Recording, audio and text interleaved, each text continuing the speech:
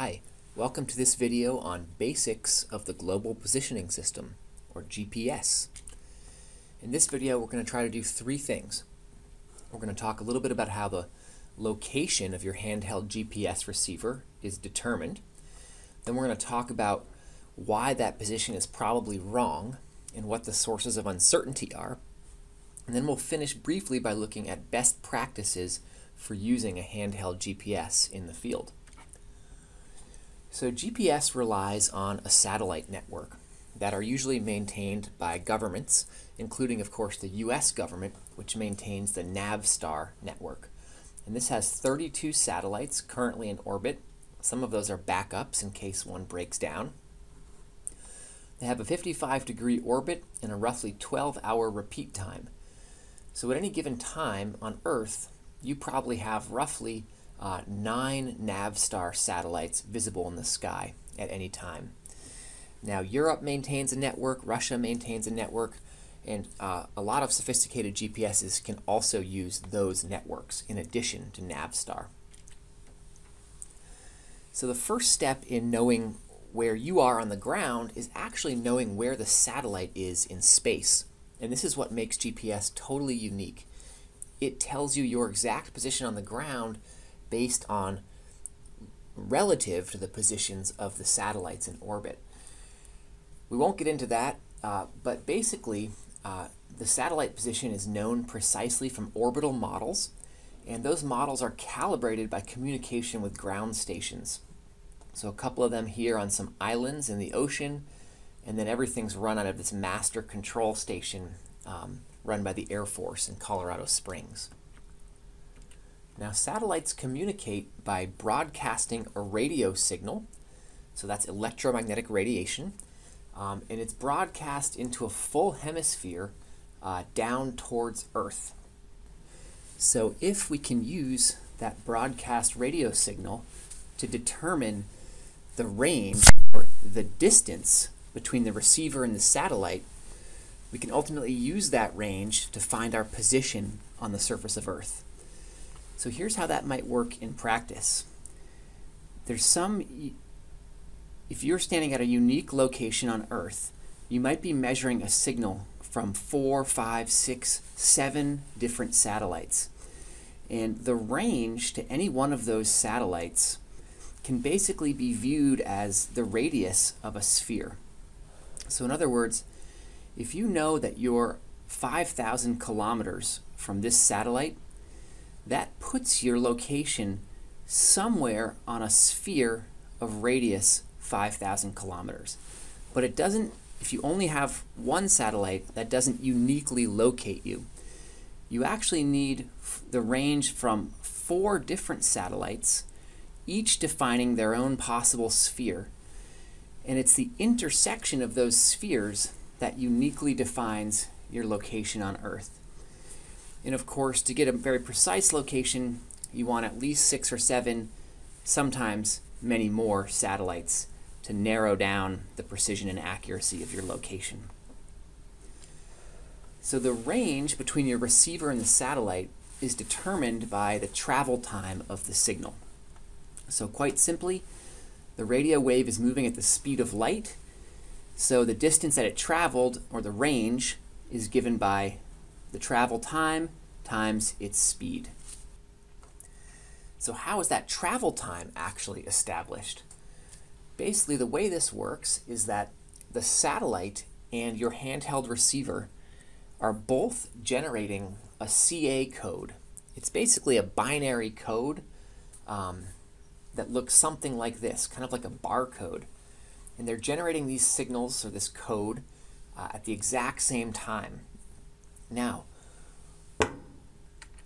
if your handheld GPS generates the code at this time, and then it receives a code from the satellite, the offset in that code, right here, the amount of time that the codes are offset, is a function of how long it took that radio wave to travel from the satellite to the handheld receiver.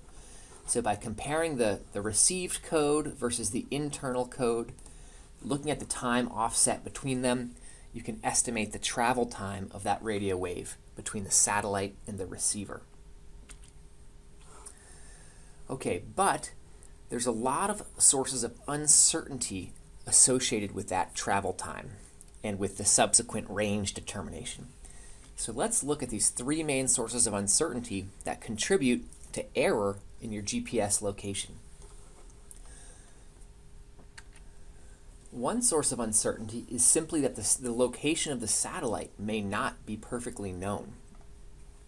So what that means is that your range might be computed correctly to the satellite, but when you actually try to triangulate your position, it's actually wrong. Another common source of uncertainty is ionospheric and atmospheric interference. These radio waves have to travel through the ionosphere to get to Earth. And what can happen is that charged particles like electrons in the ionosphere can actually influence and deflect the radio wave as it comes through the ionosphere and actually typically make its travel time a little bit longer, which would mean that your GPS then would estimate a range that was a little bit too long. So as conditions in the ionosphere and the atmosphere change, the range between your satellite and the receiver can also change, and that may input some error into your location. Another very common source of error is called multipathing. Basically, if your GPS receiver is surrounded by tall objects like buildings or trees, it may be that a radio wave can actually come from the satellite, bounce off a building before it gets to your satellite. So if that's the case, that radio wave has actually taken a longer path to get to your receiver than you had expected. So again, you'd compute a range that was too long, which would cause you to misestimate your location. And that's called multipathing. So one way to beat down some of these uncertainties is to use what's called differential GPS. And this basically, in particular, is very good at accounting for errors induced by the ionospheric delay. And the way this works is that you basically have a base station sitting at a known location and collecting GPS continuously. So this station is always computing its apparent GPS position. It knows where it is, and then it just computes where it thinks it is based on GPS. From that, an offset or a difference can be computed. Basically, the position given by the GPS at that station minus its actual known position. That's called a differential. And that offset is primarily due to changing conditions in the ionosphere, so changing delays in the radio waves. And that changes as a function of time, of course. So the differential today might be quite different from the differential tomorrow. Now what that base station can do is it can broadcast that actual differential number out to a handheld receiver that you might be using. And your receiver can then apply that correction. It can basically say, look, the fixed station is off by 1 meter today. I think we are also off by 1 meter. I'm going to apply that correction and improve the accuracy of my GPS location. So again, this system works because the same uncertainties are affecting both the roving GPS and the base station. And namely, those uncertainties are ionospheric and atmospheric delays. So that's how differential GPS works. Now, a great example of differential GPS is the wide angle augmentation signal, or the WAAS. What this is it's a network of ground stations that do exactly what I just described, and then they rebroadcast the differential offset through a geostationary satellite. And your handheld receiver, if it's equipped to measure the WAAS signal, can improve its accuracy up to about 1 meter horizontal or 1.5 meter vertical. Now the key thing is this: Because it relies on a network of base stations that have to be maintained by a government, this WAAS doesn't exist everywhere. This is something that's maintained above North America by the relevant governments.